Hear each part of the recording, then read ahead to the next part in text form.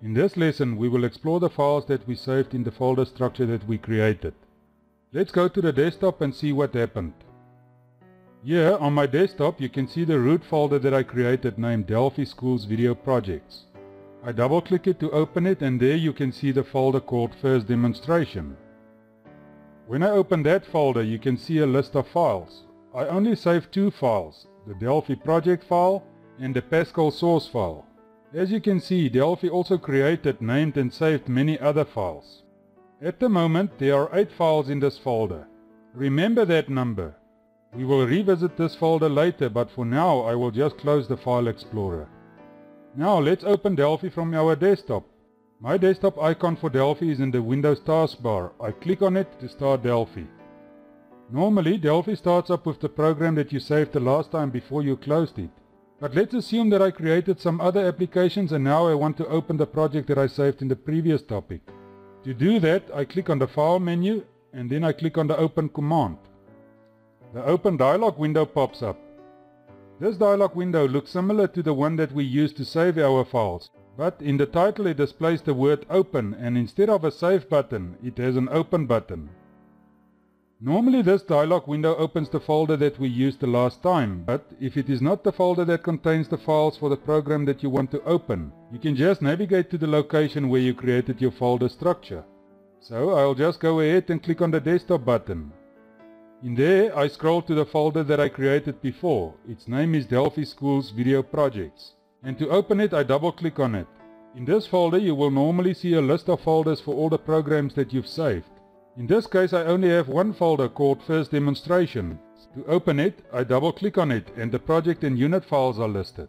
In a future lesson you will learn that a program can have multiple unit files and that you can open them individually.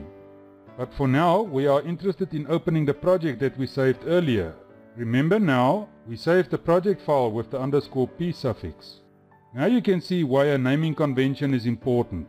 If you just named both files First Demo without prefixes or suffixes, it would have been very confusing. To open the project file, double click on it and it opens your project in the IDE. The project is now open in the IDE, but sometimes when you open a program that you saved, it can happen that the form is not available in the IDE. You can make it available by clicking on the View menu, and when it drops down, click on the Forms command. Select the form's name in the window that pops up and click the OK button.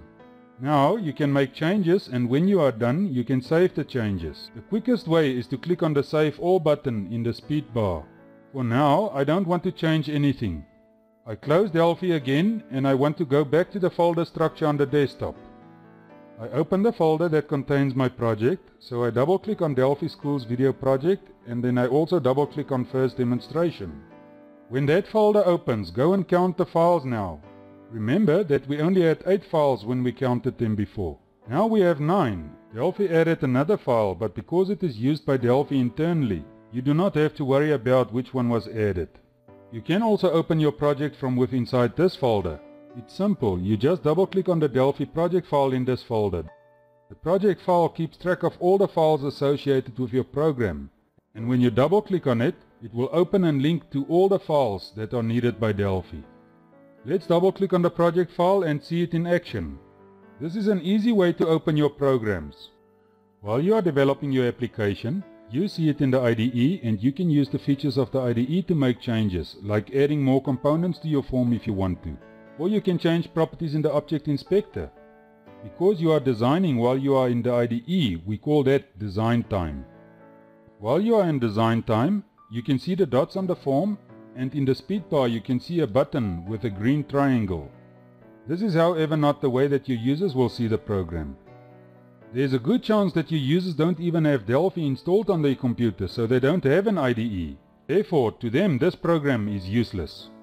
In order for you to see your program in the same way that your users will see it, you must run the application. When you run the application, it is like a preview of your application. You are then seeing it like your users will see it.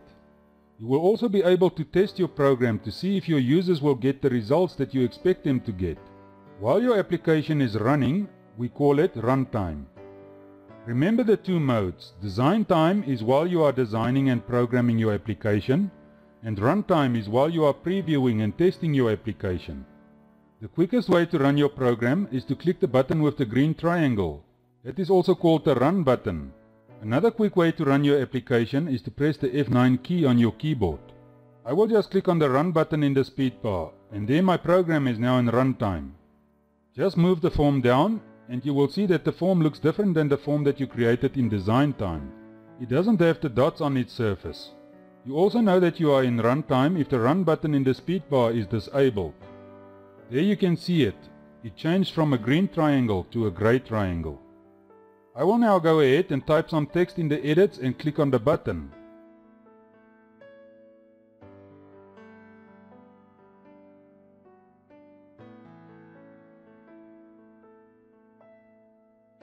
You see there, nothing happens when I click on the button. That is because I didn't give the button any instructions or code to tell it what to do when I click on it. But don't worry, we will do that later.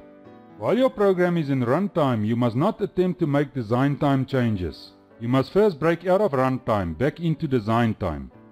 You can do that by clicking the close button of the form that is running. Now you can see the form in design time again, the one with the dots. Also notice that the Run button in the speed bar is enabled again and it displays the green triangle again. In future lessons I will explain some other things that you must look out for while in runtime. Now that we ran our application, let's go back to the folder structure on the desktop and see what happened. But let's close Delphi first. You should know by now how to open the folder that contains the files. So I will just go ahead and navigate to it. And look at that. The last time we visited this folder we had 9 files. Now after we run the application, we have 12. So Delphi added a few more files when you ran the application. For now, you don't have to know which files were added. What is important to know is that Delphi saves its new files in the same location that it used before. And all your application files are organized together in the same folder. Now, let's assume that you have 10 or 20 projects, and let's assume that you are not creating individual folders for each application. Let's say you just save them all in the same folder. Can you imagine the chaos that it will cause? I'm sure that you understand now why it is so important to name your files and to organize them in a proper folder structure. Now that your files are named and organized, you will find it easy to transfer your project to a flash disk or any other portable drive. In an earlier lesson we looked at buttons, edits and labels. All of these components are contained in the standard tab of the component palette. To create a user-friendly and professional looking form, we also need to look at some other components. In the next lesson, you will learn how to use some of the components in the additional and samples tabs to enhance the graphical user interface.